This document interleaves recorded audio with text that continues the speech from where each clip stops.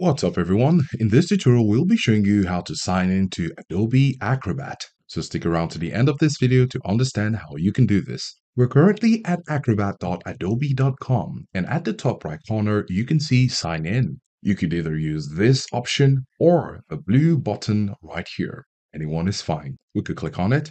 And then on this page, you could use your email address and click on continue where you will be using your password to enter. Alternatively, if you signed up with Google, Facebook, or Apple, you could use these options. There are more options in case you're not seeing what you used before. However, in our case, we will be clicking on continue with Google. And on this page, we have some email addresses already connected to our browser. All you need to do is to go ahead and select the email address which is connected to your Adobe Acrobat. I'm going to select the first one. Great. And right here, you can see that we're currently signed in to our Adobe Acrobat. Let us know if this was helpful and thanks for watching.